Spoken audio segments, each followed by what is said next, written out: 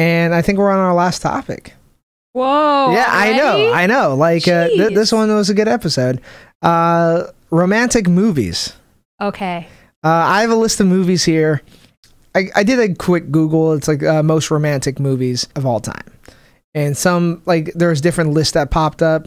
I pretty much picked movies where I felt both of us have seen. Okay. We might, like, there might be one or two that you haven't seen, and vice versa. But, like, I figured we could talk about it. All right, the first one that comes up is The Notebook. Ooh. That's the one with Ryan Gosling and the other chick. Rachel McAdams? Rachel, yeah, there you go. Whatever happened to her? I don't know. She was in a bunch of stuff. Oh, you know what else she was in? I think it was like a Canadian series about a group of Shakespearean actors. Slings and Arrows. I was going to say Freaks and Geeks. I'm joking. Really good. Slings and Arrows? Yeah, really, really good. And I think that might be where I first saw her. Okay. Anyway, yes, The Notebook. I think growing up, I think it was common for like guys to be like, ugh, I don't want to see that.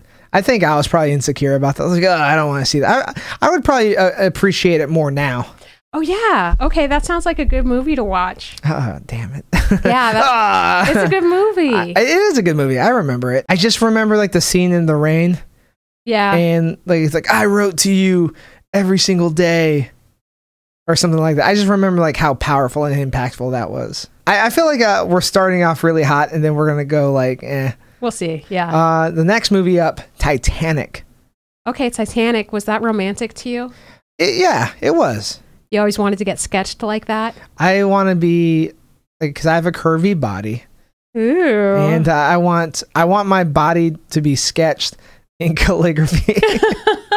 Yeah. Was it romantic? It was romantic. You know, it's funny. I never considered it a romantic movie. I think a lot of these movies, I didn't, well, except The Notebook. Right, that one's obvious. Yeah, but I didn't think a lot of these movies were romantic. Like, I didn't consider them romantic, or I never thought of it that way until today. So, what did you like about the Titanic?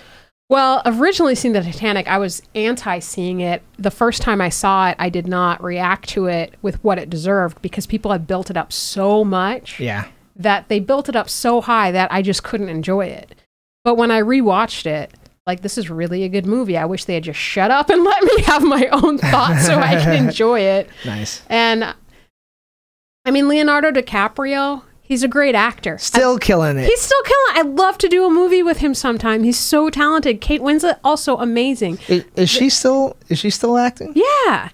Yeah. Their acting was incredible. For me, in terms of the romance, it's funny because you would think, I am a pretty romantic person, but I don't remember finding the movie romantic. Yeah. I just remember feeling like, that's irresponsible. This is not going to end well. Oh, what's going on? It was a little bit stressful for me, but of course there were moments I thought, yeah, that's a lot of fun. They're dancing together. When she went downstairs to dance with his, was he Irish? Yeah. The Irish music and whatnot. The lower class. Yeah, but when she went down there, I was like, yeah, that was so fun. That was really cool. Dancing's a thing. Oh, that reminds me. Strictly Ballroom is not on this list. Oh, I've never seen it. Add it to the list. If you guys have seen Strictly Ballroom, I think you'll agree with me. That movie was so good. I feel like that's like the classical version of Breaking. Of Breaking? It's a 80s like breakdancing movie. Oh, is it? I don't know. I just remember it like it was so corny. Like I was in middle school and I remember this as a kid. And like there's this one part where like it's like, you know why I do it? This is why I dance. And then like he just starts breaking into breakdancing. And I just remember how like he was so like, this is why I do what I do. This is why I dance. Wow, his breakdancing is so good right now, you guys. For those of you who can't see it, like all shoulders. So amazing. So amazing. I'm so glad. Yeah, so I feel # blessed. Yeah, I feel like I should be, after that dance move, I should be in the Jabberwockies. Yeah, but Titanic, I could see why they thought it was romantic. For me, there were other aspects of that movie that were drawing me in more than the romance. Actors were fantastic. Yes, I will watch it again. Nice. Yeah, I'd watch it too. I will only watch it. I will only watch it on the VCR, on the VHS format with the 2 VHS tapes. All right. Good. That's the only way I'll watch it, because that's how I know it. You know why I didn't think it was romantic? Was because it came out like when I was in middle school. Mm-hmm. And I remember we were learning about the Titanic. Like, our teacher at the time was all about Titanic. Like, she was like a history buff when it came to that. So going into it, I just thought it was an educational movie. That makes sense. With sex. Oh, yeah. I mean, I guess from the stance of they really like saw each other, you know, not just naked, but what I remember the movie, they saw each other. They were interested in who each other really was. Yeah. And that aspect, okay, yes, it was romantic. My association with it just isn't as a romantic film. I thought what was romantic at the end, like, was like when she took his name. Oh, I forgot about that. Yeah. That's romantic. That was romantic. And like, she didn't have to pay for it either. For his name? Oh, the only thing she paid for is that he died. But she had all that extra money. Well, I was saying she didn't have to pay for her wedding. I figured you were making a joke. Yeah, I tried. Yeah, I did not help. Dang it, why can't you play along? No. Another romantic movie, I don't think you've seen this one, A Walk to Remember. Who's in that? What's that movie even about? I think it's a Nicholas Sparks film. Okay, so it's like the Notebook, right? Yeah.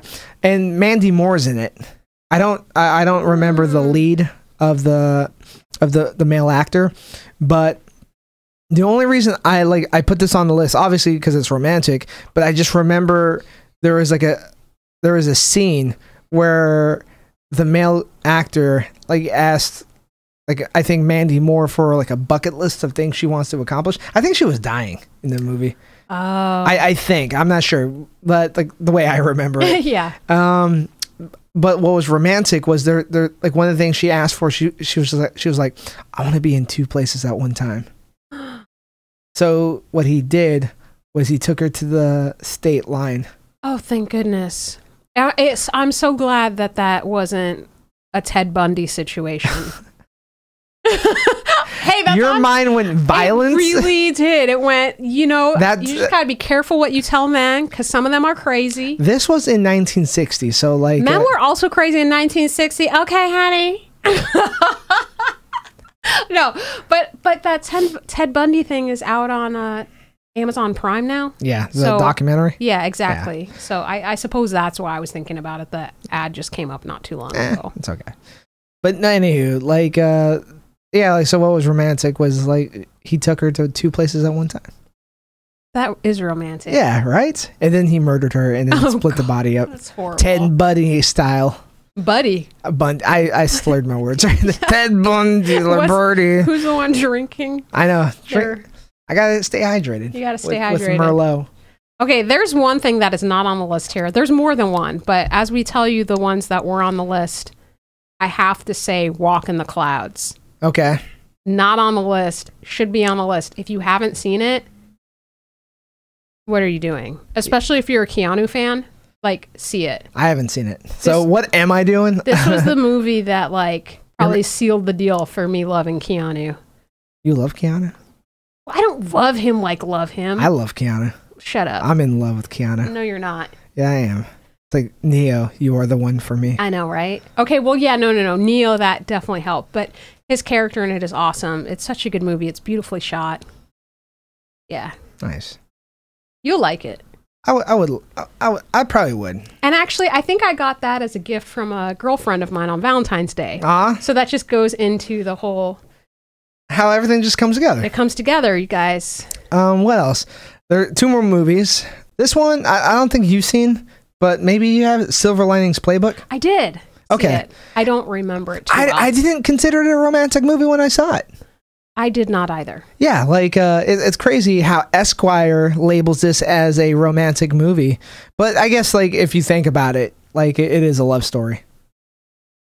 Mm-hmm. I don't remember much. I don't remember much from it. Like, you see a movie and you're just like, you just move on with life. But the reason I got what stuck out to me, it's like, oh yeah, the main actor, what's his name? Bradley Cooper. Yeah, Bradley Cooper.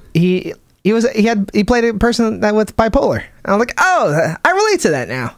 It's like, oh, that's what he was going through. To be honest, that's what I want to watch the movie now more.